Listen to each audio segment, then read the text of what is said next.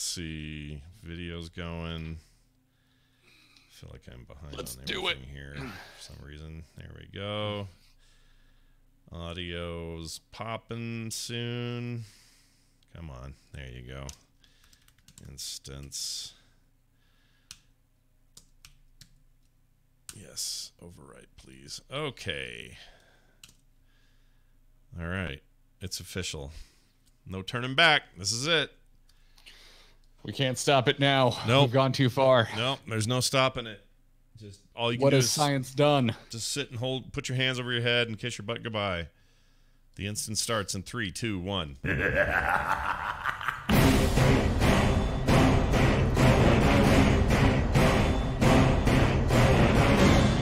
World of Warcraft podcast, so you don't have to.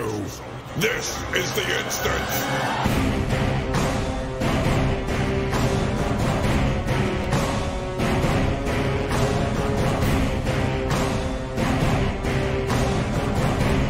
Hello, everyone. Welcome back to The Instance, episode 567. It is August 9th, 2019. I'm Scott Johnson, joined by Garrett Weinzierl. Hello, Garrett.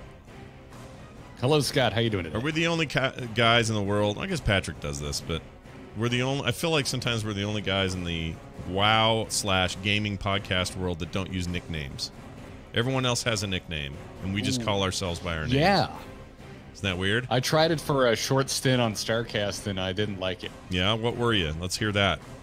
Well, I think we had this talk on like the last episode of The Instance, but my original World of Warcraft main was named Saint Jimmy, which is a Green Day reference. So yeah. My first guild called me Saint, Yeah. so I went by Saint. As a matter of fact, I think it's on here. It's over around here somewhere. My very first BlizzCon lanyard has Saint on it. Really? Yeah.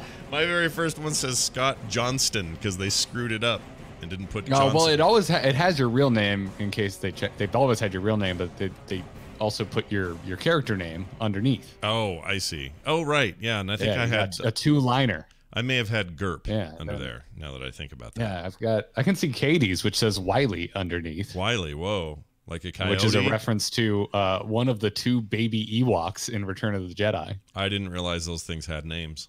They do have names. This is they news do have to names. me. We have the plushes they made in the '80s and sold at the park. Are they?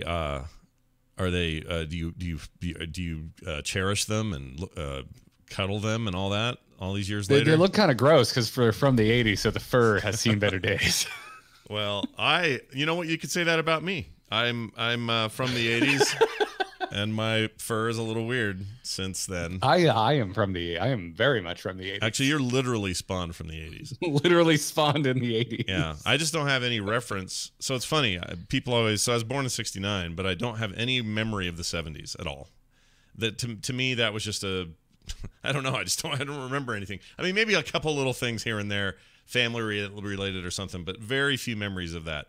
All my memories come from like 82 through 90. Those are my memories. Yeah, my memories pick up in the early '90s. Yeah, isn't that weird? It's weird. It's weird how our brains are. It's like they're at their most healthy and growing, yet we can't retain shit from our first 10 years. Okay, apparently my memory starts to pick up in '91 because my earliest memory, like strong memory, is going to see Hook. Oh, good lord! And that's when it came out. Do you also have a remaining residual strong memory that Hook was terrible? Do you have that? No, I really like it because I was very young when I saw it. Hate Hook so much. I was like 20, 21, and I hated it. Anyway, wait, am I much older than you? I can't be. How old you would have been? You're significantly older than me, Scott. Not significant. It's only like 15 years or 10, 15. So how old are you? 50. I just turned 50. I am 32. Holy shit. There's almost 20 years. All right. Almost 20 years. I don't like between it. us. I don't like it. I don't like it. When I'm 80, you'll be 60. Enjoy. And we'll still be doing this show. It's okay, Scott. I guess so. Don't worry. I'll come visit you in the home. Welcome back, everybody. It is good to have you all here. We have a bunch of stuff to cover today. It is we're hurtling toward Classic in a very real way now. And dude, it is like it's here. We had the test yesterday. We got name claiming coming up soon. Mm-hmm. Yeah, before I know it, Classic is going to be here. Frankly, they should have just put it out last Tuesday with every other damn thing. Yeah, no kidding, right? It was quite the patch day for Blizzard. I think maybe they're clearing the slate to make room for for Classic is my expectation. Yeah, it is. It has been a week. If you're like me and you like basically everything Blizzard does, you're kind of like, oh boy, I wish I had turned down some contract work this week. Yeah, there's a lot of stuff to play, and and they want us to play it. But yeah, it's coming up fast. We're here to talk about it. Let's do it.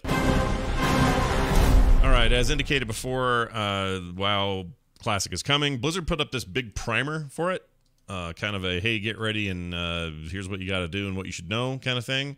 Included everything from sort of guides on how to get started to minimum requirements for your computer. Before we get further about that, I wanted to ask you if you tried the final day test big push thing yesterday or no? Did you avoid that? I did not. Yesterday was meeting hell followed by Into the Nexus. So I had no time to get in and try it, but I mean, I've already been in enough of the stress tests. I wasn't really. Well, I watched you guys play. Well, I watched part of the live show of ITN, and then I watched you guys play for a long, long time.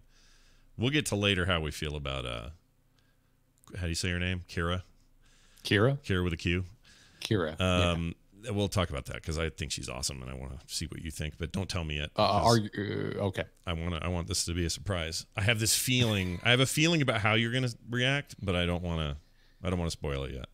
I just have a feeling. All right. Well, when we get to that, lead with how you think I feel. Okay. All right. That seems like a really healthy way to do things in life, is for me to assume how people feel and then proceed accordingly. That seems good. Planning the show while we do the show. That's Welcome right. to the instance. Great idea. All right. Yeah. So no, I didn't try that. I didn't get into it yesterday. But yeah, I love the primer. I love that they lead with minimum requirements, which basically means, does your computer turn on? Mm-hmm. Well, you meet the minimum requirements. Congratulations. Basically, yeah. So here's their minimum that they list, although I would wonder if you could probably skirt around these if you have something very old. But Windows 7 64-bit with latest service pack. So you got to have that. Which is arguably the newest thing in this list. I would agree, yeah, because the processor. Because, Scott, when was the last time you even thought about the phrase Intel Core 2 Duo? I mean, it's been about a decade since that. Because the last time I thought about that processor, I was playing vanilla World of Warcraft. Yeah, it was a long time ago. They say Intel Core Duo 2 E6600 or the AMD Phenom X3 8750. So old ass chips will get you through the day. Video card, you need at least an NVIDIA GeForce 8800 GT, which was an older 512 megabyte card, or the Radeon HD 4850, or the Intel HD Graphics 4000. Now, here's a funny thing about that. Those specs are higher than they were for actual vanilla. So I don't know what that means, except to say, great, but that's the specs were lower in 04 than that. Same with memory. This says 2 gig of RAM. They said 4 gigabyte of integrated graphics, such as Intel HD Graphics series. You need to have that for memory, but 2 gig minimum was, I think you could do lower than that with vanilla WoW, if I remember right. I don't even remember. I was playing on a Toshiba satellite laptop. I do not remember the specs of that thing other than it overheated a lot. Oh my Lord. Toshiba satellite. That must have been, I mean, that had to be under these specs. There's no way. It would have been, I got that laptop in 2005, a year you were calling into question as to the quality of. And I will go to bat for. You know what? Let's do that. Let's do that real quick. Let's do that. So I made this comment on the internet that, on Twitter there, that my favorite years are usually on the fives. And I loved 85. I loved 95, all for different reasons. And I loved 2015. 2015 is one of my favorite years ever.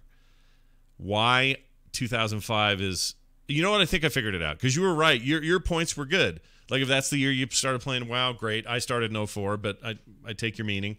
It was Batman Begins came out that year. That was really cool.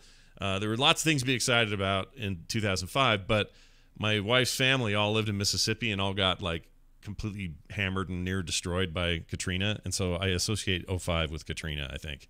So I think that's why I don't like that year very much, because we had a bunch of them come here and like stay with us, and it was just like omnipresent that year that the hurricane wiped everybody out. So I don't have a lot of big feelings for that year, but you gave some fine, strong arguments in 200. Yeah, I mean, it was like one of the best years for music. Yeah. A pretty damn great year for movies. We got Batman Begins that year. We got Sin City. We got the good prequel of Revenge of the Sith. Yeah. The only one. And it's not that great by itself. Yeah. I mean, American Idiot technically came out in 2004, but it was like the tail end. So it was really like the album of 05. Yeah. Like it was fine. The radio could finally like have like music that wasn't just America rah rah. That was nice in 2005. It was nice to have some counterculture making it onto the mainstream. Sure. Freaking there was so much good stuff in 2005. That was when Gorillaz put out Demon Days. That album is nuts. Oh, that is a good album. Yeah. You know, you're right. You're right. I think I was covered in Katrina goo and I couldn't see straight. Katrina was a huge. It was pretty gnarly, man. It was bad. Yeah. Turns it out was that was horrible. Yeah. Turns out that was really bad. I don't want to undersell it or anything, but it was bad. Yeah. It was bad. Anyway. Yeah, I got hit by a hurricane not that long ago, and Katrina was way worse. Oh yeah, you live in hurricane land. You know what this is like. Yeah, Irma came right the hell over my house. Mm-hmm. Yeah. I remember that. And I remember, what was the deal? There was I remember following you and we were all worried about you. Oh, I was boarding up my windows. That's what it was. Yeah. Yeah, I remember getting a lot of messages because I posted the video because I thought people would find it interesting. I didn't even consider that people would be really concerned for my safety. But thank you, everyone. Oh, super nice of everyone. So check this out. 5 gig available space. You need to have 5 gigabytes. I think we can probably scrape that up somewhere on our hard drives. Internet, you need a broadband internet connection, although in 04 you could do it with dial-up because I did once. So that's a higher spec. Keyboard and mouse, blah, blah, blah. Resolution, you need 1024 by 768 minimum display resolution. So I think you're all... Yeah, I think it's really the widescreen, I think, that's kind of driving up the minimum requirements here because a lot of us didn't have a widescreen back when we were playing vanilla. Oh, good point. Yeah, they didn't have to drive HD displays back then, which is, by the way, there's more to that than just, here, I'm sending video to you. Like, those displays need more power from your card. Like, it's a different animal. Yeah, so God, I wish I could remember how much RAM, but I distinctly remember going out with Katie, who I am now married to, to get more RAM for her computer, which definitely had a 4x3 display at the time, so that she could play Guild Wars. This was before we played WoW. Oh, okay. Guild Wars. And then eventually we ended up in World of Warcraft. Guild Wars 1, baby. That game was cool. Yeah. That game was cool. I liked it. I was the worst possible mix of classes. Why? What I was an elementalist warrior because I thought they looked cool. Turns out I should have went warrior elementalist because then you had the armor to actually survive having melee spells. It was an odd game. It was bad. I made a bad choice. It's basically a like, what do you call it? You would sit in a room basically, and then you'd match with other players, and then you'd go out and kind of do almost like a Diablo kind of thing. It was like the Diablo MMO. Really was it was very odd. I mean, if I don't think did you ever play Phantasy Star? Because it was also a lot like Phantasy Star. I did. I played Phantasy Star on the Dreamcast, I believe. And it reminded me of that. Yeah, because you got kind of a hub world or hub space, and then you would just all run out and do your shit and then come back. Whereas Guild Wars 2 is like a full-blown MMO experience. Guild Wars 2 is good. It is good. It is good. It's great. I think it gets. I had more time. It gets a short shrift these days because I think there's a lot of shiny going on with not only WoW but the resurgence of Final Fantasy 14 and its popularity, and ESO and others have done well, and I don't know, kind of overshadows it. Bums me out because I think Guild Wars 2 is actually a fine MMO.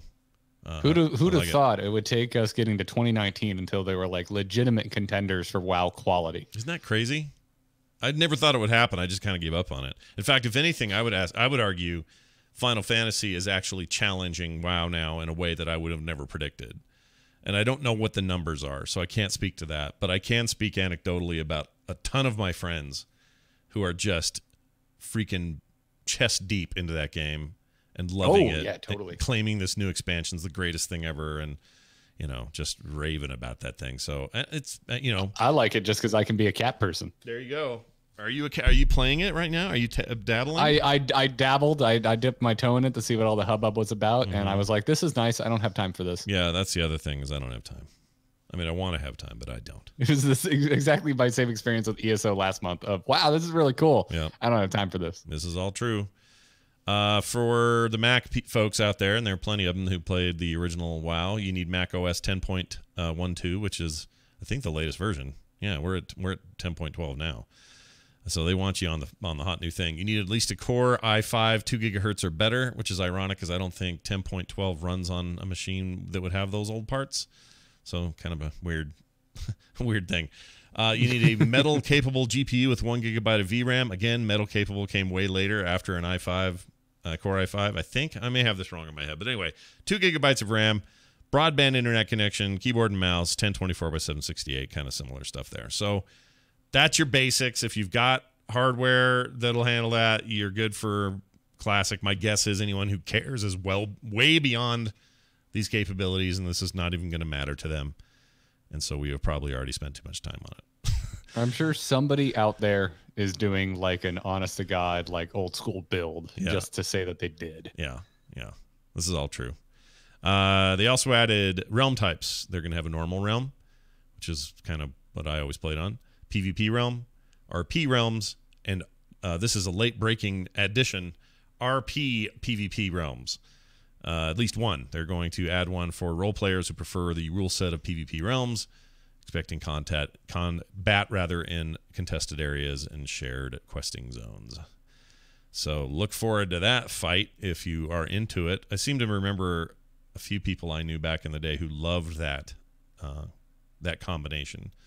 I mean, if you're going to yell for people to come back you up as you're getting ganked, it is kind of cool to do it in character and in a universe. Ezekiel, to me, they would yell. Or if you're playing Alliance, you have to come up with like in-universe vaguely racist remarks for orcs, and if you're playing Horde, you have to come up with in-universe vaguely racist remarks for humans. Right. Yeah, this is doing Classic right, the way you've described it. For the Alliance, this is the thing I think people have forgotten about. Don't forget the separation of Paladin and Shaman is in full effect here.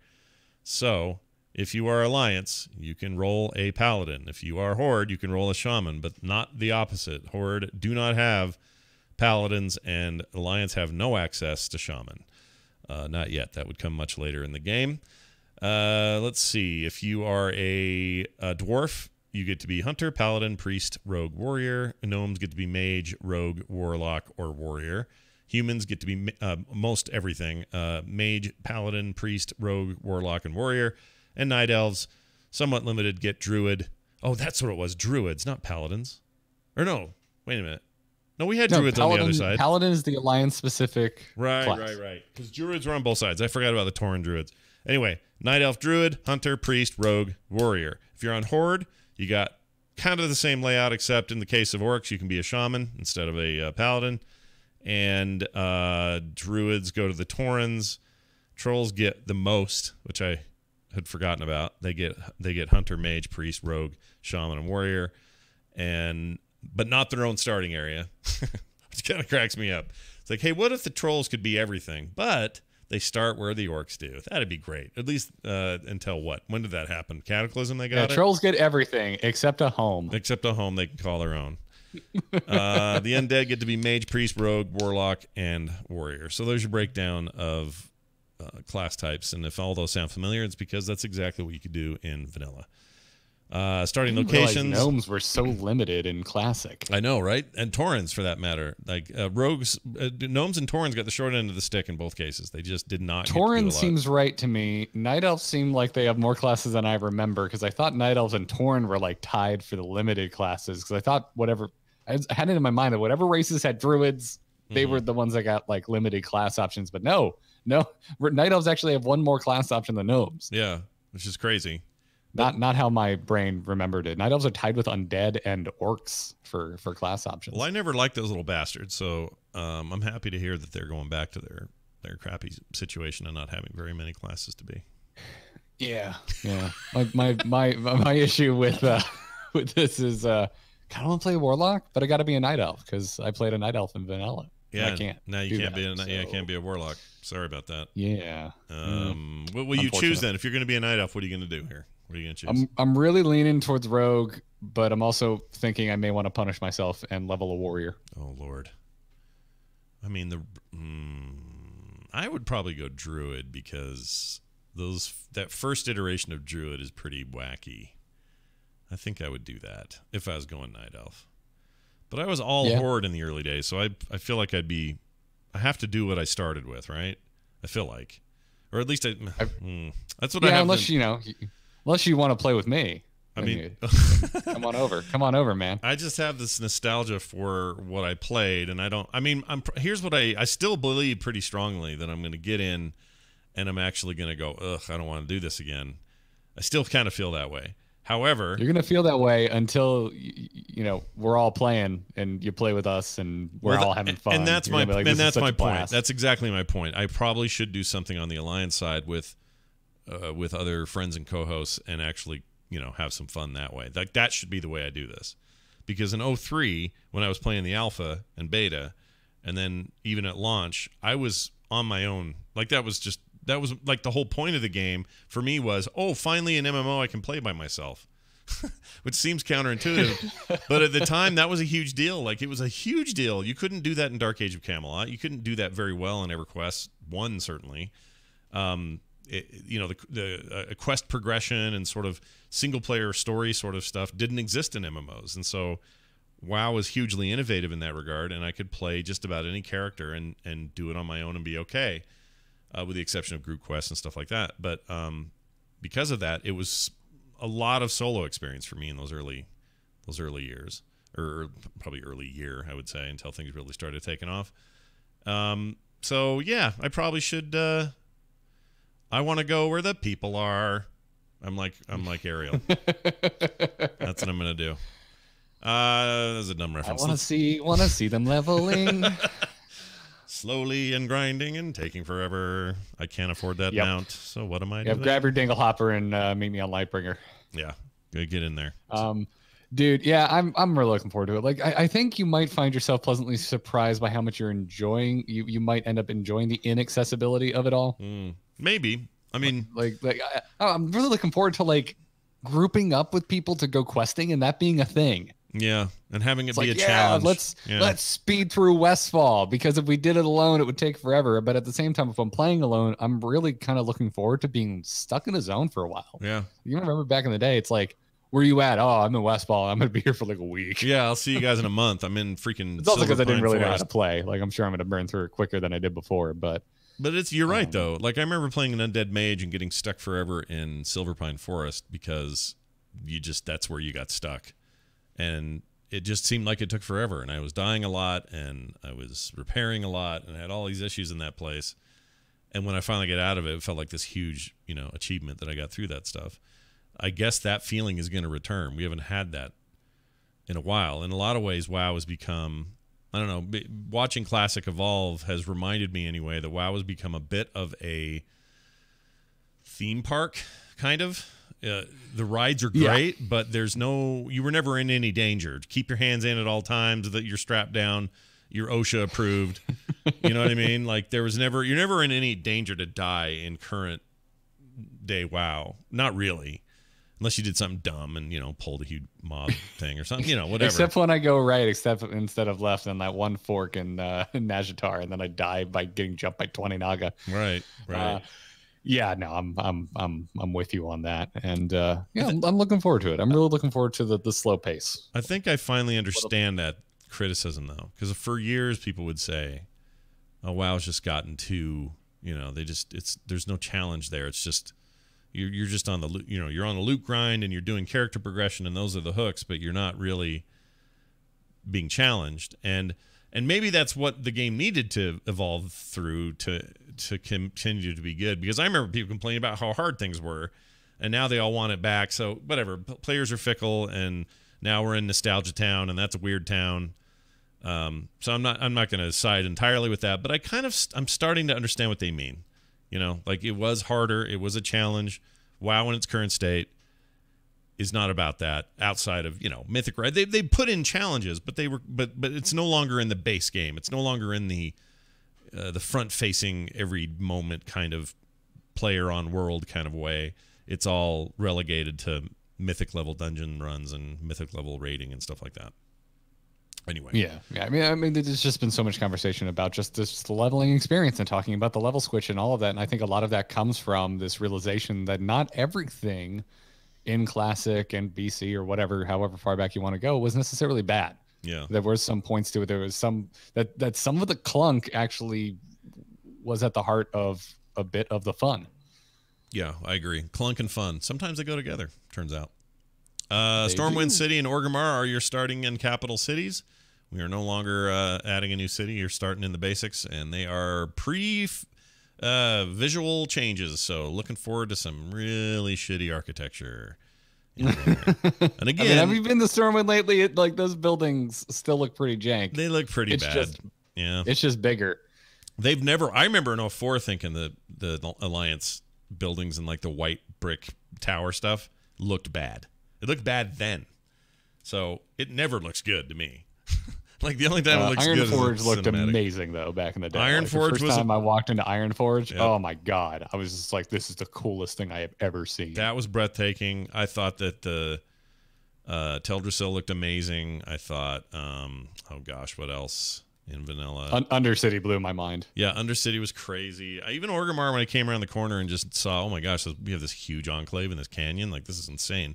Like all of that stuff is great. I just don't know how I'm going to feel about it when I see those things this time. Am I going to walk around the corner and be, oh, or am I going to go, ooh, this place, a little sparse, a little ugly. I think you can handle it better than you think. You've been role playing a lot, so I think once you're in it for, you're in the game for an hour, you're going to stop thinking about it. That's true. It's all going to be relative to your experience. So by the time you finally get, you're done picking cactus apples and you get over to Orgrimmar, I think you're going to be like, oh man, this is cool. I forgot. This is rad. Apples. Oh my gosh. Those are still there. I did a little, I can't remember why I did it, but I went to start a orc to do some test about early level stuff I did recently in the main game. And they still have that damn quest to go get those damn cactus apples. I hate those things. Hate it. And the orcs that are sleeping, job's done. Those guys running around. F those guys. Oh, I love beating the peons. I don't know, man. That first cave. Whew, it's rough. That area is still rough. Anyway, I don't know. I'm back and forth on this thing. But check this out. Ability, weapons, and spells and talents. That's all coming back now. If you don't remember, you used to do ranks. That's how this worked. You would level up and gain new ranks to things. So, for example, if you had Ancestral Spirit and you leveled to level 4, I think it was, you would get Ancestral Spirit rank 2. This was true for most of the classes, most of their abilities and their spells. So get used to that. But also a reminder that when you did that, you would go to a trainer and you would pay them money to get to those ranks.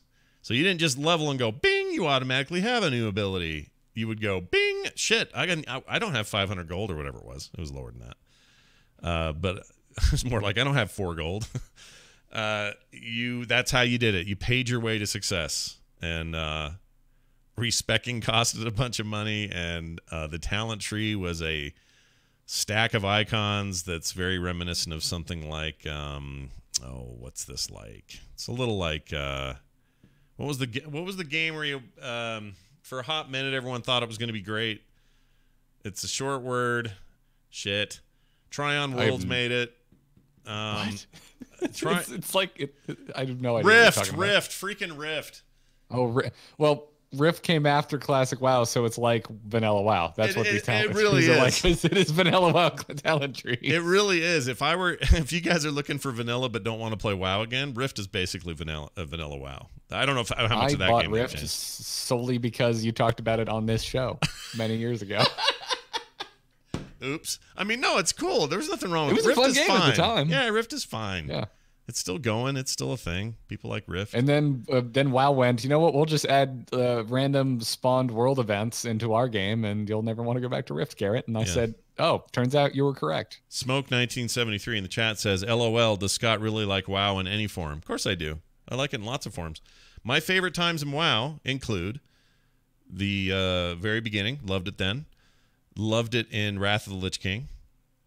Absolutely loved it. To me, that was high point, high level. Were you not a BC fan? Because I thought Burning Crusade, I have very, very fond memories about. I don't know why I don't think of BC as strong or as fondly. I don't know why I feel that way about BC. I think BC was great, obviously, but I don't know. I didn't raid until I got to BC, so I'm like my first raid was Karazhan, and Well, Right. technically it was Magtheridon's Lair, but the first one I we worked on as a progression thing was Karazhan. Yeah, and I loved Cataclysm more than other people. A lot of people hated Cataclysm. I was not one of those people. I enjoyed that expansion and played it a ton and got It came full- together in the end. I really disliked I fell off during everything up until I came back right at the end during the Deathwing raid. Yeah, the Deathwing raid was awesome. I loved that. That was a very good raid. Yeah, that was a high point for I sure. got full gear sets out of that. I felt really good about my time in there. And I am legitimately mad I missed Firelance because Firelance is my raid great. team continued on without me, and apparently it was a very good raid, but I never did it when it was current. I've done it. I did it when it was current and hard, and then I did it a little later when it was a little easier and we could run it fast. And then I did it once on my own. This is not long ago. I just went and did it for fun and soloed that whole damn thing. And then Legion, or I'm sorry, Pandaria is one of my favorite settings the game ever had. Like in terms of endgame and stuff, I wasn't as into it, but I loved my time. My leveling, my 10 level experience in that expansion, maybe my favorite. I loved Pandaria. And still just think so fondly of it. And I think Legion's amazing. So there you go, guys. Smoke. Smoke 1973. There are plenty of things in WoW. And right, you know what? The beginning of this expansion I really enjoyed. It really petered out for me toward where we are now. But there's there's always something to like. There's always something. The leveling is very good in this expansion. I mean, the zones, the two continents in BFA are freaking incredible. Yeah. And if I'm honest, that's where most of my love of Warcraft is the leveling and the story and that progression part of the game. Endgame has never been my strong suit. It's not the thing I have the most interest in. I dip in and dip out, but I always love the initial stuff, always, almost without exception. In fact, I think I liked it just fine in Warlords. There was some cool stuff going on there. It's just when they get to that, tip of that spear, and then they're like, all right, now we're going to time gate everything, and then things get weird, and then I'm not as into it. But I guess I always love WoW when it's like that. And whatever this new expansion is, I will love it for that. It's going to be weird, though, dude, because we are going to live in a post-classic world when a new expansion comes out for WoW Prime, and I don't know what that means. Like, what do players do? Do they care? Is Classic going to be too good? Like, what do you think about that? I think you're going to have a mix is the only realistic answer, I think. I think you're going to have your hardcore Classic players. You're going to have your hardcore Live players, and you're going to have people like me who I'm pretty damn sure I'm going to go between the two. Right. I mean, it's what I expect, but I don't know. It's just going to be weird. 2 versions of WoW running simultaneously in the same launcher. That's just weird. But if Classic is what Blizzard, if Blizzard chalks Classic up to a success, it's going to be nothing but a good thing, and they can start purposefully timing updates to both and offset them. Yep, there it is. So we have a Classic update in between a lull for updates for Live would be wonderful, and I hope that's what they do. Remember weapon skills? Remember having to pay for those and level those up? Oh, yeah. I remember distinctly heading out into the jungle, unequipping my stuff just so I could level up my unarmed for when I got disarmed in PvP. Yep. That was a thing. It's now a thing Did you again. get disarmed in PvP? Honestly, I don't remember if that was a thing in vanilla. I don't know. There's a reason I needed to level up my unarmed at some point. I can't remember either. But bows, crossbows, daggers, guns, one-handed axes, one-handed maces, one-handed swords, polearmed staves, swords thrown, weapons, two-handed axes, two-handed maces, two-handed swords, and unarmed. Everything. And wands. All of it. That mattered. Oh my god, wands. Oh. Yeah, wands, remember? Oh, do I remember? I remember. There's a lot to get. There's a lot of stuff. We're just like, oh shit, right? That was a thing. Yep. Let's see. Professions. That's all coming back, and I never did it anyway, so I don't care about that. Grouping and looting. Here's a fun reminder. Here's how this worked. All right. So you got to go to the stones. There is no port somebody in. There's no, automated way of doing this. LFR, LFG, all that stuff's gone. So you better trust your party leader. Yeah, is really the TLDR on this. Yep. And here is his rule. Here are the rules the party leader will have in regards to loot. Master loot. The party leader determine who gets the loot. He can do round robin. Each member of the party loots in turn. So you had to set that. And if I remember right, the default was master loot. And to get round robin, what would usually happen is you'd kill the first wave of trash. What the default was. Well, I always remember getting the first wave of trash, and then the leader going, "Oh shit, it's still on master. Hold on," and then he would change it to round robin. That always happened. I think group wasn't group default. I think group was default. Group, let's see, party members can roll on powerful items. That may have been default, yeah. But I'm pretty sure group loot was default. But for like a 5-man dungeon, that sucked because you just wanted to round robin it because the stuff that was dropping was, or well, I can't remember now though. If you didn't get to roll, it was need before greed. That's what it was. Only party members can use. That's the thing they always had to switch it to. That's what it was in those fights. But if you're out in the world just doing quest trash and stuff, you wanted it on round robin. That's what you wanted. Because every other would get the money. Yeah, but a party leader could change it to whatever they wanted it to be. So that's why you really need to trust your party leader. Yeah, be a good party leader. Also trust the guy you got. Free for all was another option that I hated. Anyone can loot anything. That was chaos and dumb, and it shouldn't have been there. I mean, whatever. That's the most realistic, I suppose. For WoW Classic, the raids you're going to get are Stratholme and Molten Core. Now, we all remember that. Stratholme is a dungeon, but... Oh, I'm sorry. You're right. That is a dungeon. But Molten Core is your raid. Yeah. Now, do you remember the Molten Core Warlords redo thing that we all played? Do you remember that? Oh, yeah. It was terrible. Yeah. I don't want to go near that place ever again. I want to do it when it's at level current. Like, I want to do it in Classic. I have no interest in revisiting it in the live game. I just don't know, man. That thing is rough. And all those attunements, that's a thing again. So if you want to run Molten Core, you got to get Molten Core attunement, if I remember correctly. Attunement, oh, yes, dude, of course. You got to get your core fragment. Yeah, and attunement didn't get really nutty, I don't think, until Karazhan. That got real dumb. I hated that. I loved the Karazhan attunement because you had to go through all the dungeons to get the keys at the end, and I loved running dungeons. And so, like, because the Karazhan attunement was locked behind the dungeon, there was just dungeon runs happening all the time. It was very easy to find groups. Yeah, I got Karazhan attunement while I was on vacation in the Keys. I was on my Toshiba satellite. Oh my gosh! With the on the hotel, like the Ethernet coming out of the wall. Yeah. And I killed. We defeated Murmur, and I got the last key I needed for Karazhan. Nice. Well done on that. I don't know. It's starting to sound like I loved attunement. I liked attunement a lot because it was like this joint project that, like, especially if you got in sync with a friend and you worked on attunement together, it was this thing you kept coming back to and working on over time. I liked attunements. I thought they were fun. I think it's way more fun than just the endless rep grind of current endgame.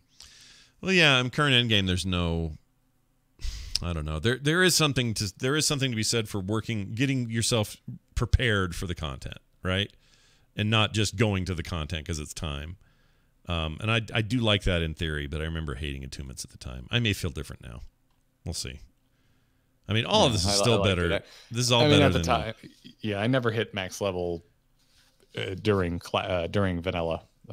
Oh, right. So it wasn't a thing for me. So Karazhan was like my first real attunement. So you hit 70 in BC, or is it 70? Yeah, 70, right? Yeah, I think we've had this discussion before. I didn't know I could get up the talent levels on my pet, so didn't keep aggro at all. Like, I was a horrible hunter in vanilla World of Warcraft. I'm 42 was, I think, as high as I made it in vanilla.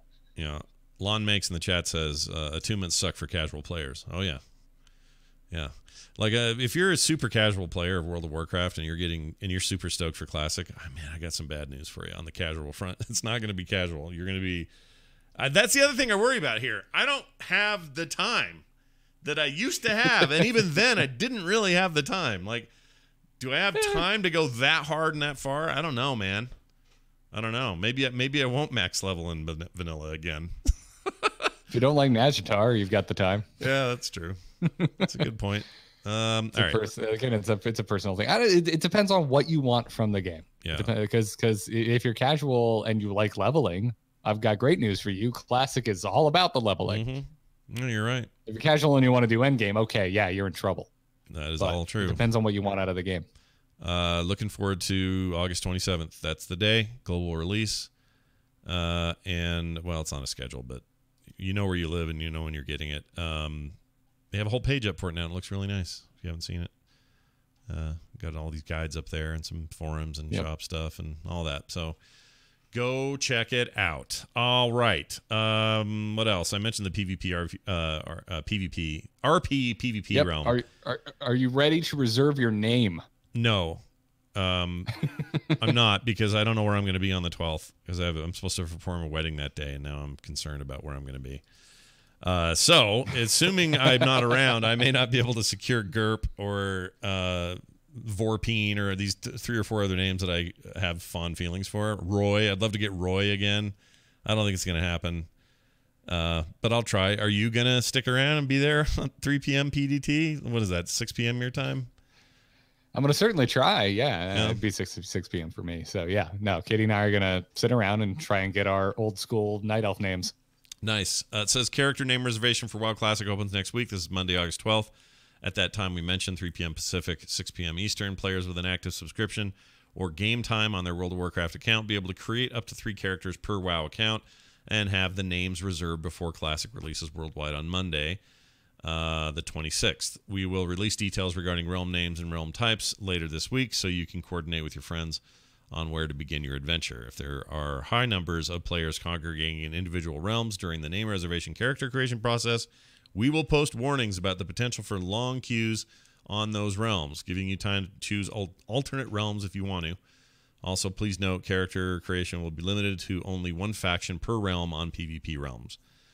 Was that true before, or is that just because of Yes. this? Okay. 100% true. Yes. All right. Yeah, it's just a thing that you need to be reminded of, because that's no longer the case. Here are the limitations. Maximum of 10 characters per classic realm. Maximum of 50 characters across all classic realms in your region. Only 1 faction per realm on PvP realms. And also, there are no overlap character limits with World of Warcraft. So if you have 50 characters in Battle for Azeroth, you can have another 50 in Classic. They're separate, so that one does not ding the other pool. I'll be curious to see if you get your stuff, dude. Saint, whatever your name is, the Saint Croix. What's your name? What's the nickname you like? What is it? What'd you say it was? St. Jimmy. It's a Saint song on Jimmy. American Idiot. That's right. You're gonna get Saint Jimmy all locked down on Monday, and I'll be excited to hear if you get that or not. All right, you watched any of this freak out and drama about the Alabaster mounts, the 15-year anniversary stuff, and how pissed people are? Well, I have eyes that function, and I have a Twitter account, so yes. All right, me too. That's how I saw it. Everyone's all flipping out. So these are these Alabaster mounts that are like, they look like stone. To me, they seem like untextured mounts, but whatever. They look like butt, if you ask me. Yeah, I don't love them. I think these mounts are hideous. That's part of the problem. Not only are they just not all that amazing, I mean, they're okay, but the big complaint is that they're $25 in the store, and Blizzard's saying, hey, let's celebrate 15 years together, and one would assume many people have paid a monthly fee of $15 a month and have been here the entire 15 years, and the reward is a thing you got to buy. That's the big complaint. And they're basing that a little bit on some, I think there's something to this, like in the 5-year anniversary and the 10-year anniversary and other anniversaries, they've had stuff to give you, and they gave it to you. They didn't say, here, go to the store and spend $25. So people are pissed. They're still giving us a lot of things. I agree. I don't know just why hasn't hit yet. I just don't know why the freak out about the mounts. Like, there's going to be a 15-year anniversary in-game event as part of 8.2.5. There's a dope-ass looking Deathwing mount. There's a pet you can get. Like, is it because they're not just going to hand it to you? You got to, like that Deathwing mount, you got to go earn it. Like, you got to get the achievements, kill the bosses, do the stuff, or you're not going to get it. Is that why? If you were to guess, is that why people are pissed? Because this isn't just a handover. Here you go. Here's a gift, sort of thing. I mean, I think people are pissed because this is the world we live in. I think because certain people on YouTube are telling them to be pissed. We won't get into names, but some people like to tell people to be pissed. Certain people have built entire brands around making people angry. Mm-hmm. Yeah. There's a little. Yeah, of that. I don't like. Here's the thing. Like, don't buy it. Yes. Vote with your wallet here. It's a good idea. I recommend that. Frankly, I'm glad that they look like butt. Because if they look good and I wanted to buy them, then I'd be angry. Oh yeah, no, you know what? That's a good takeaway. I don't like them either. That's like the last store mount, whatever that flying dragon thing they added to the game. That was the last thing everyone was mad about. That I've got news, good news for you too. That mount is ugly as hell. Yeah, so I don't think that was cool, a good looking great. mount. It looks bad. I don't have to, or at least I don't want to spend my $25 because I think the mounts are ugly. They've had some though that have been really awesome, and then I get mad because I don't really want to spend the money on it, but then I do it anyway. They have. But how many times on the show, dude, do we have to sit here and go, we don't agree with store mounts, but also we don't care that much? Because that's like just stamp it. We need to make a stamp. Boom, there it is. That's our read on the mounts. Moving on. Yeah, I'll just have a sound clip that'll play. That'll say, "We don't like store mounts, but we don't really care," and I'll just play it every time. We need to record it like legalese at the end of like a drug commercial. Super like, fast, so like, we can go, people are mad about alabaster mounts, moving on. Yeah. Here at the instance, we do not agree with store mounts. We think you shouldn't actually have to pay for mounts, but we also don't really care that much. All right, well, I'm actually going to go isolate what you just said because I think it was perfect. So I'm now marking that in the show, and I'm going to go get it later. Yeah, it's just I know. Just how many times can we get outraged about the same thing? I know. It's tiring. It's exhausting. Actually, just outrage in general right now has got me kind of exhausted. Yeah, I'm with Rusty Nails in the chat room. We'll get Taliesin to record it when he finally comes and guests on the show. Yeah, there you go. But that's my favorite thing about watching T&E's stuff is every time Storm Mountain Controversy, Taliesin has to say, I don't agree with it, but I have to cover the outrage. Yeah, get you in trouble too. Baton 2216. I'm not answering that question. What are you trying to do here? What kind of dirt are you kicking up, buddy? What kind of fart in church are you making there, buddy? All right. What else? The new Goblins and Worgans. We didn't have a show last week, so we haven't had a chance to talk about this. They look great. If you are a Goblin or Worgan, the new Goblin stuff looks great. The Worgan stuff looks great. In fact, the Worgan stuff in particular probably needed the most work, and I think they killed it. They look great. I don't know what the difference is. I don't know why they didn't look great before, but they always looked a little weird. I think they look amazing now, and so do the Goblins. If you haven't seen these updates, you should go look at them because they're rad. Well, the Worgen and the Goblins, they came in at Cataclysm, so they've always looked better than the classic models. Yeah. But these are definitely a major uptick in quality for sure. I mean, it's just the quality of the texture, like the paintings and whatnot. Like I've always, ever since we've gotten the new racial models, like it's just really been blowing my mind because I love my Warcraft art books, and we finally got to the point where these textures, they look like the art that come out of the books. Yeah, they've done real well that way. But I got good news for those who hate Worgans and hate Goblins. They're not in Classic, so you can go play Classic. They're not. How can you hate Worgans and Goblins? Well, some people, I don't know. Because maybe they represent something to somebody. I like Worgans and Goblins. I'm not going to complain. I think the one that got the biggest upgrade here is the female Worgan model. There's just, I can't quite put my finger on it, but the faces just look so much better. Yeah, she got the most improvement. I'll agree with that. The Goblins already, I think, looked okay, but these are, these look better. These are refined.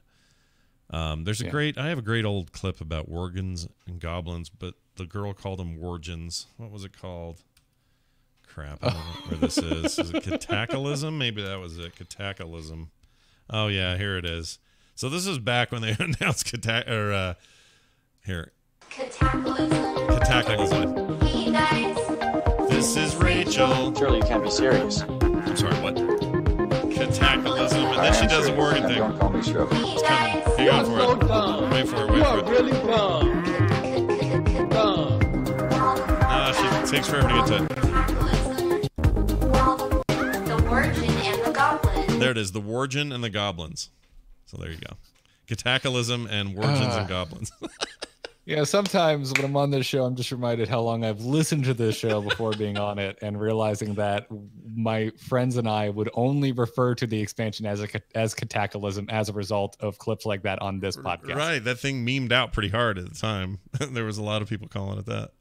I feel bad for that girl because she kind of got lumped on, but yeah, we were here to help spread the problem. Yeah, way to be a force for change. It's one way to look at it. Anyway, so let's see. That's it. That's pretty much up where we're at with WoW right now. The current game, the main game. I mean, stuff going on. Mostly, just people are either enjoying or not enjoying 8.2 and cranking through it, and that's about all there is to it. Right now, Classic's kind of the hot thing on everyone's mind. So not much you can do about that. I think. am trying to catch up on my rep to get flying since I was gone for a week and a half, and it is arduous, taking forever. Yeah, I haven't had the gumption yet. Absolute ever. I haven't had the gumption yet. I'll get around to it, but I just have not. I just can't make myself do it. It's been I'm so done with it. Just give us flying when the damn patch drops. I'm so over grinding rep to get my frickin' flying. I know it doesn't. There is really nothing I hate more in modern World of Warcraft. And even for those people that go, just play the game, you should already be there. No, there's plenty they add. It's all fine if you got nothing to do with your life. But man, I say this, but I'm about to enter the Classic realm where everything takes forever. So I'm contradicting myself here. We'll see how it goes. I have real concerns. Let's put it that way. Check this out. All right, that music means this. We're going to talk about what else is going on around Blizzard. Now, Overwatch, there's nothing going on, but there is something happening in the industry that I think we may see something happen with Overwatch, possibly Heroes of the Storm as a result. And that is this. A bunch of stuff went down. In particular, Sony, Microsoft, Nintendo on the console front got out ahead of loot boxes and said, we're going to start publishing the percentages of win and what you're going to win information, or what you could win information with loot boxes. So anytime they have loot box stuff happen, they're going to tell you what your chances are to win. This is already a thing you have to do in China for certain games. In fact, I think even Overwatch has to do that in China, if I remember right. Overall, though, loot boxes are kind of, nobody wants to do them anymore. Everyone talks kind of negatively about them. And Rocket League this week announced they're dumping them. Done. No more loot boxes. They're out. And I have a theory that that's gonna be a trend. And Overwatch and Heroes of the Storm and games out there that all use loot boxes, I think their days are numbered. I think they're getting rid of them. I think it's going to be battle passes or stuff similar to that moving forward, which I think is a much more consumer-friendly solution to what people need to do to make a longer tail of their game and make more money down the road. So, just a prediction. Overwatch, gonna lose their boxes. Garrett, counterpoint. I have no skin in this game. Unless you agree. You probably agree, right? Maybe, sort of. I don't think they're going to lose their boxes. I hope they do. I hate them. I hate them. Don't you hate them? I hate them. Loot boxes are dumb. I do hate them, but I also don't really play the game. Right, so. But let's talk Heroes of the Storm for a second. If they got rid of loot boxes, loot chests, whatever they're calling them, and went with some sort of battle pass, you'd do that in a heartbeat, right? I would. Oh, 100%. Yeah. Like, that would be the perfect game for it. They should totally do that. I know they, have their development on that team, but I still think they should do that. Hearthstone, what's going on? Bunch of card reveals. Everyone opened their packs. Anything exciting to say there about the expansion and all that? You're enjoying yourself? Yeah, it seems to be a decent mix of things not changing enough, but they're also being noteworthy new archetypes breaking out. I was very wrong about Paladin. I thought they were going to be just hot freaking shit. And they've got arguably the best aggro deck in the entire game right now with Murloc Paladin. Wow. That's good to hear. Yeah. I was also wrong with Warrior. I thought we were just going to continue playing bombs, which some people are doing, but there's also a really good new control Warrior that's playing the new taunt package, and I thought we were just going to be like, oh, these taunt cards are cool, but there's no reason to do anything different because Warrior is still very good. But that's awesome. There's a control Warrior running the taunt package, and it's really, really good if you want to climb ladder. That's ironic, probably slowly. When I was in high school, my wrestling name was Taunt Package for a while. Oh, Taunt Package. Okay. Yeah, I had I had a real reputation for some stuff. I don't want to get into details, but watch out for Taunt Package is all I would say. Well, that's awesome. Well done. And did you get any cards you wanted, like 100%, like great? You've got all sets, all cards, everything. No, I had a horrible pack opening. Oh no! I hit like the exact average of of legendaries, and as usual, Jocelyn just like made out like a bandit. Why did she do that? How did she figure that out? She's just the luckiest son of a gun I've ever met in a game with complete random luck and opening card packs. Yeah. I mean, that's one place. By the way, that's one place you will not see randomization go away. Although I could see a scenario where if government pressure heats up, Hearthstone would have to start talking about percentages and things like that. But they're never going to get rid of. They've already packs. released them for the same reason, because of Chinese stuff. Do they do it's it a here? card game though. Like if legislation started to affect digital card games in the U.S., will it also affect paper card games? Because it's no different. I completely agree. Like no one ever mentions that, but that's a thing they're going to have to contend with. And that goes all the way. That's like if you're just buying. If you're buying baseball cards, right? Like baseball cards are going to be the same, whatever. Yeah, I mean, I was mostly talking about Magic the Gathering, and Hearthstone is still way cheaper than Magic the Gathering if you want to try and get like every card in a set. Yeah. No, that's true. I mean, there's tons of them, though. Pokemon. Like, anything that has a package with cards in it, are they going to make you put a little card in there that says, your chances of getting... Like, what do they even do with physical stuff? Like, yeah, that's an issue. They're going to have to contend with that. I guess you could start printing the odds on the package itself, but... Yeah. I don't know. It's a weird conversation for sure. I mean, when I stop and think about it, yeah, I spend so much money on Hearthstone every year, more than any other game I play. Yeah. Because of the cost to try and play most decks. Yeah. I don't have to spend that much, but I'd like to try most archetypes so I can be knowledgeable on them. You've bought a lot of JPEGs, is what you've done. Yes, yeah, but when I think about it, with other card games, especially physical ones like Magic, it's way more affordable. Yeah, that's true. Well, when the big alien EMP comes and we all lose everything digital, just remember how many JPEGs you bought over the years. Everything will be fine. You'll feel good about it. Heroes of the Storm is kind of rocking it right now. They got a new character, came out this week. Her name is Kira, spelled Quira. We talked about her at length. QH. Sorry, I spelled that wrong. Isn't it QH? Yeah. You're right. QHIRA. You're right. I don't know why I put a U in there. Typo. I don't know why I had such a strong reaction. It's a fictional character, so yeah. I also, she's not in any other Blizzard IP. She's an original character, new to the Nexus born. Now we have two of these, and it sounded from a recent Q&A on Reddit that they may be the last for a while. They don't have anything else in the pipe right now. They do have other Blizzard characters in the pipe. But I like her a lot. She's really cool. She gives me kind of a Wakanda vibe. She's got this sword that segments and goes super long. Reminds me of Kratos has something like this, I think. It's a bit like Kratos' chains, but the design of the sword reminds me very specifically of the sword in the first Pacific Rim that the mech has. It's this segmented thing that locks together. Right. There you go. That's another, that may actually be what I'm thinking of. Because every time I see her use it, I go, that reminds me of freaking something. Well, the way she plays is kind of Kratos-like. But if you're just looking at the design of the sword, it looks very much like something out of Pacific Rim. But I think she's a little overtuned right now. She's super powerful and fun to watch and fun to play. They'll probably nerf her, but she's really cool. I think worth picking up. And what do you think my read on Kira is? So mine I've stated. I think she's rad. I haven't heard the latest ITN, and I watched only part of the stream yesterday, and it wasn't the part where you talked about her.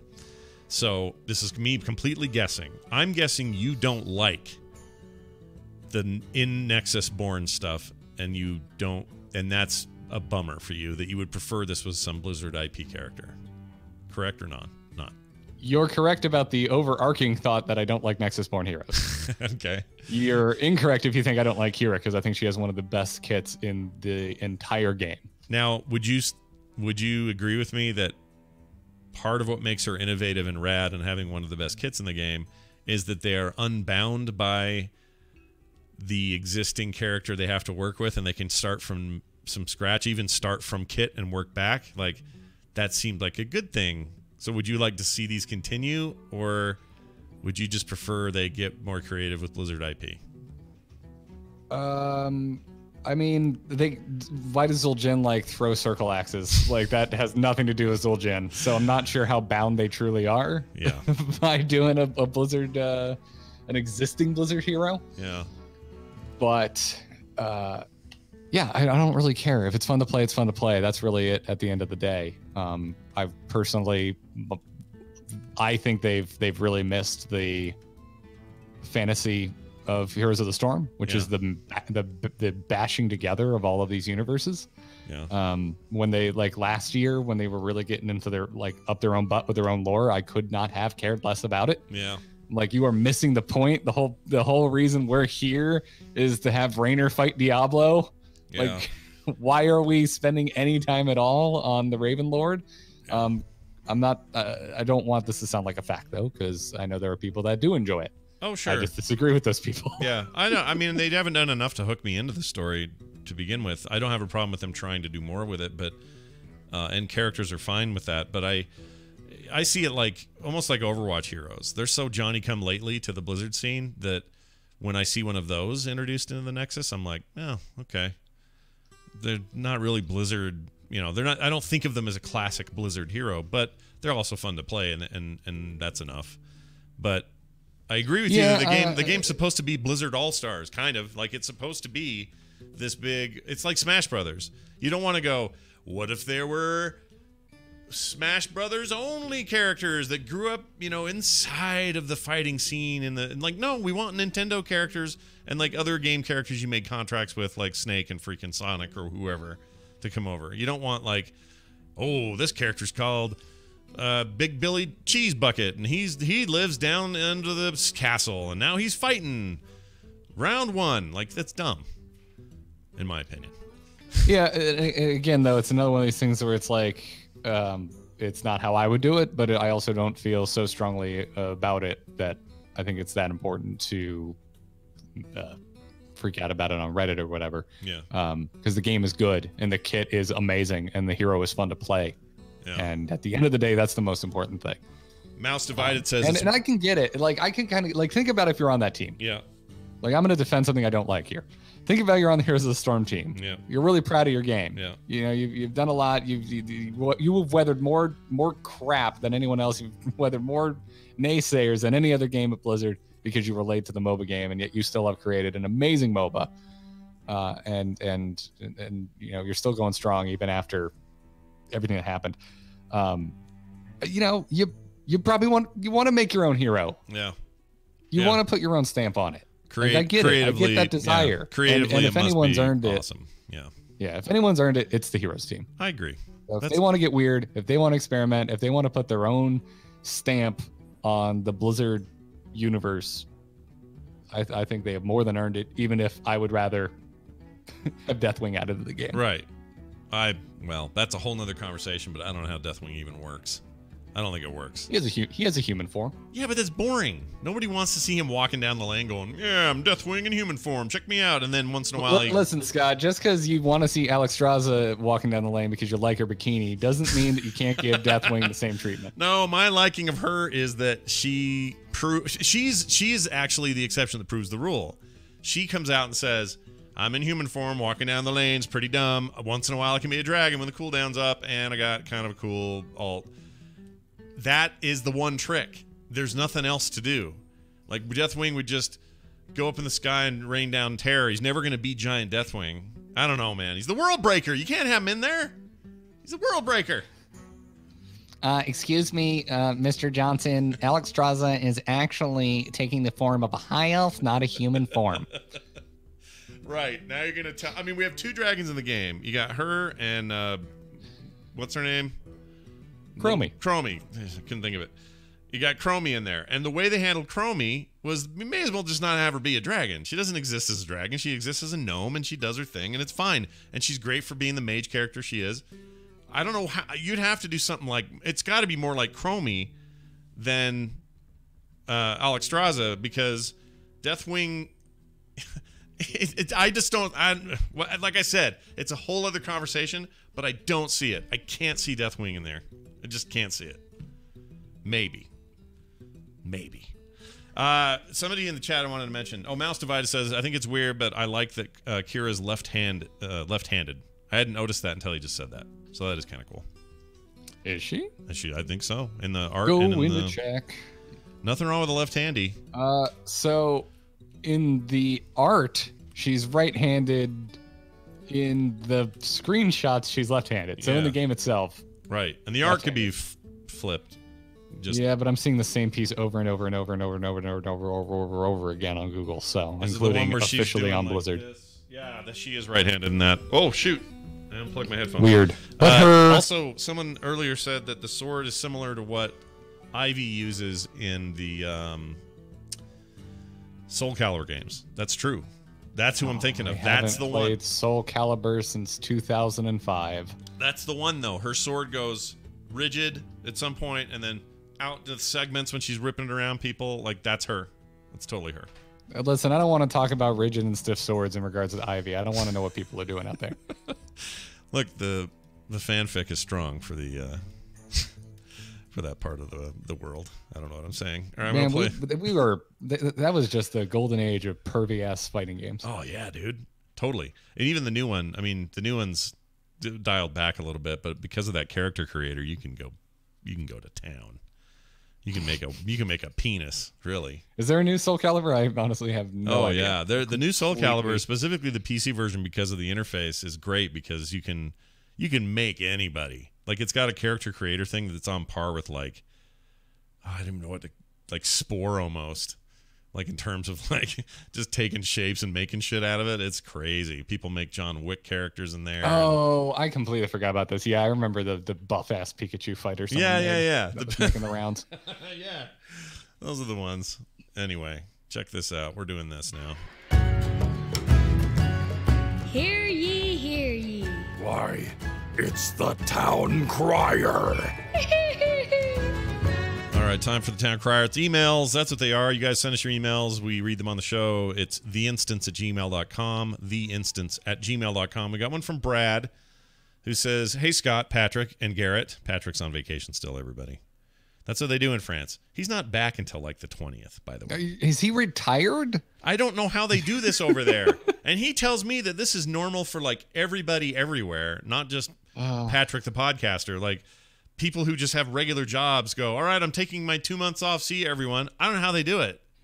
And I'm sure someone's... That's it. I'm going home. I'm moving to Germany. I'm going to the motherland. All right.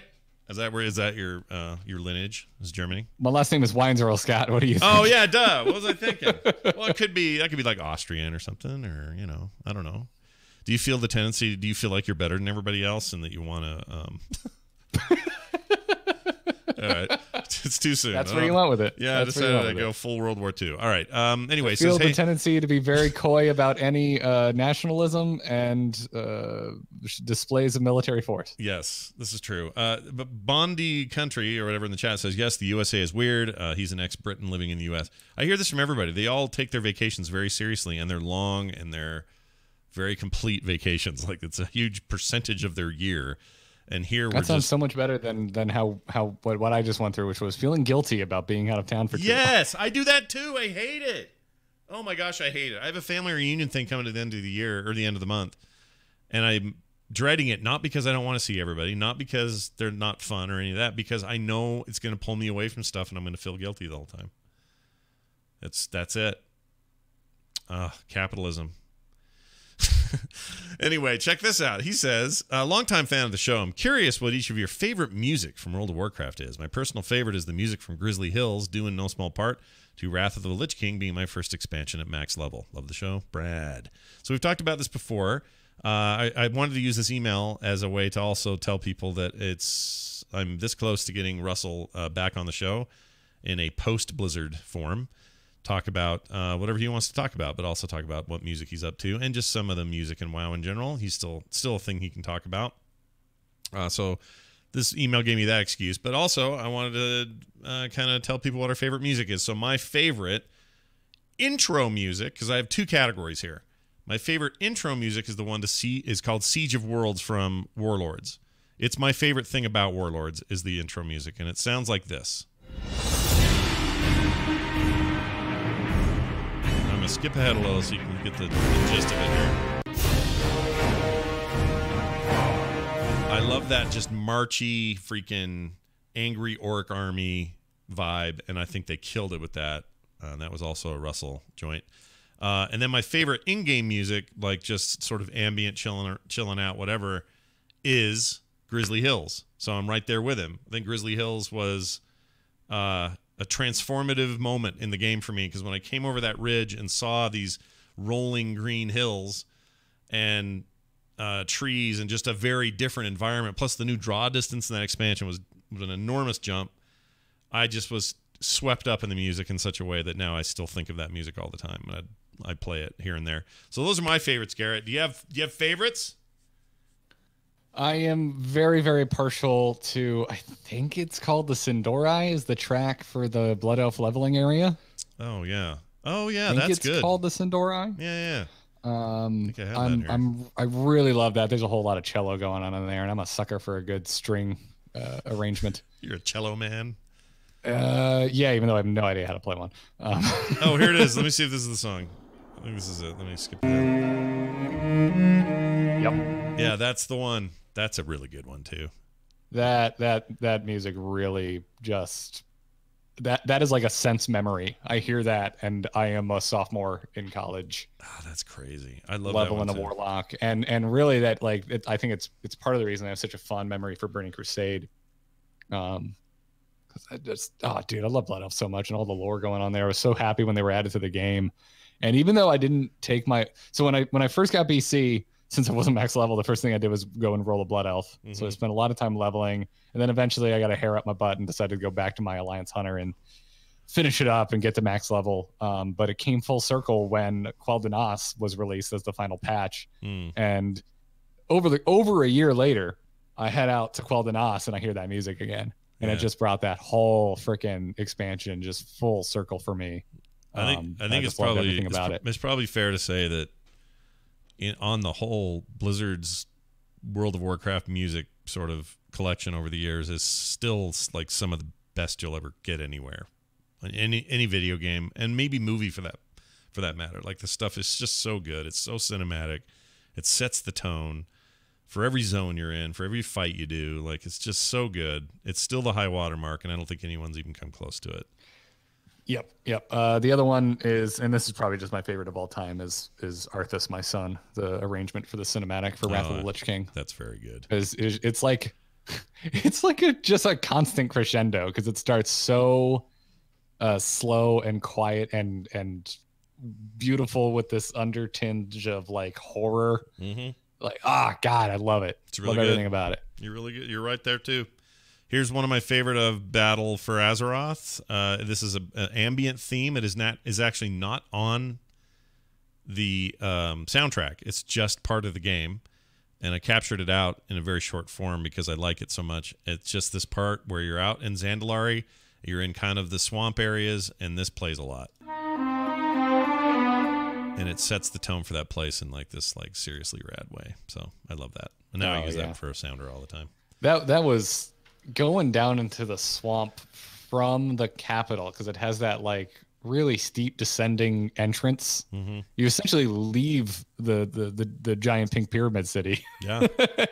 and you're going down, and like as the fog rolls in, dude, like that was awesome. Yeah. Like BFA did such a good job with these continents. Yeah. And also just to give a shout out to the team. I don't necessarily love, I think the intro is a little derivative for this expansion, but the content music throughout the BFA content is really great. And it's the first full soundtrack without Russell being there.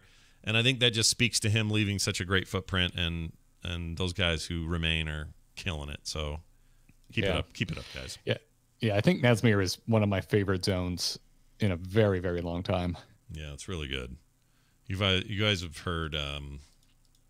Maybe I haven't played it on this show. Hold on a second. Let me see if I can find it. So Bo did a guitar thing for the Invincible. Remember the Invincible song, the one about his horse, about Arthas's horse? Yeah. I think you played that a couple episodes ago. Did I play that? Yeah, it's really good. I should play it at the end of the show, maybe. I haven't played the whole thing before. It's really good. Anyway, have an extended outro. Yeah, why not? There you go. There's your email. And it's super easy to send one in. theinstance@gmail.com. Your thoughts, your feelings, your questions, all welcome at theinstance@gmail.com. And that is going to do it for the show. All right. Garrett, between now and next time we meet, are there any cool things people should be checking out over in your neck of the woods? Yeah. We just put out a brand new episode of Into the Nexus. So if you want to hear about all the stuff that just hit Heroes of the Storm and kind of wrap your brain around it, the most recent episode will do exactly that. And also, we got a new Angry Chicken coming on Tuesday, where we will be joined by special guest Cora, who is about to not be able to be a guest anymore because she just got hired by Blizzard. Oh my gosh, I saw that. Yeah, saw that. That's crazy. She's going to go work on Hearthstone's final design team, but we have confirmed with her she's still more than allowed to come and guest on the show on Tuesday. Nice. So it'll be our first post Saviors of Uldum launch episode of the Angry Chicken, and Cora will be joining us, and I couldn't be more excited about this. I feel the tone of our interview may shift a little bit though, given recent events. Yeah, maybe. She's interesting because I follow her on Twitter and I saw her thing and I got all nervous because it said I'm getting out of the commentary business or something was the top of her tweet, and I went, oh no, what happened? Somebody was a jerk or something terrible happened, and then it was because I got hired by Blizzard, and I was like, yeah, that's awesome. Oh yeah, I was so happy for her. She has gotten so much just crap. Yeah. From random a-holes on the internet that it really, really annoys me because I think she was one of the more talented casters. I agree. And I'm really excited to have her on the show on Tuesday. She deserves all good things. So I'm excited to hear about that. Should be a good interview. Check that out. amove.tv for all that and other shows Garrett's all up to. You can find me working real hard. Hopefully soon you'll get to see the fruition of this. But I've been working my butt off on a card game that I designed. And pretty soon that will be available for people to look at, decide if they want to buy one or not. They'll be cheap. It's a 65-card deck called Rock Runners Incorporated. And I don't want to say too much about it, except if you like sci-fi and cool art, I made a card game, and I'm nervous, and I'm putting it out there for the whole world. Not Kickstarter or nothing, just making a card game. And I got a sample. Oh, I don't have it here. But I have a sample deck already. It's looking awesome. I think we're just having to do instructions and boxes, and we're done with this damn thing. So keep your eye on the website. I'll have something up soon that will sort of detail the game and let people know where they can get it. That's over at frogpants.com. For everything else you're looking for this show, do not forget, you can find us at theinstance.net. That is our website, theinstance.net. And between now and next week, send us your emails, theinstance@gmail.com. You can also find Garrett at Garrett Art on Twitter. I'm at Scott Johnson. Patrick's at Not Patrick. You can find more shows like this at frogpants.com. Don't forget to support us on our support system. It's super easy to do and not expensive, and some really rad stuff you get in the mail. You get cool digital rewards. You get a bonus show every month. There's so much more that you can get out of the show if you support us. Over at theinstance.net, you'll see the button right there. We'd love to have you. That's going to do it for us, for me, for Garrett, and for the vacationing Patrick. We'll see you next time. Yeah.